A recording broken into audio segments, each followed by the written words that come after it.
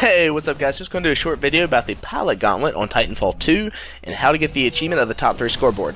Now I've already did this one time so you won't see the achievement pop, and this particular ghost I'm following is doing slide, jumps, and bounces, but the one before it takes the path similar to this, and that's the achievement we're after anyway. There's no achievement for number 1.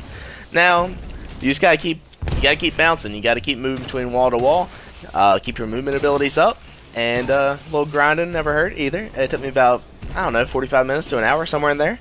And the ghost will actually bounce down lower on the left on this wall and make the jump to the wooden bridge. And it will actually get you there faster, but as you can see, finish with time to spare.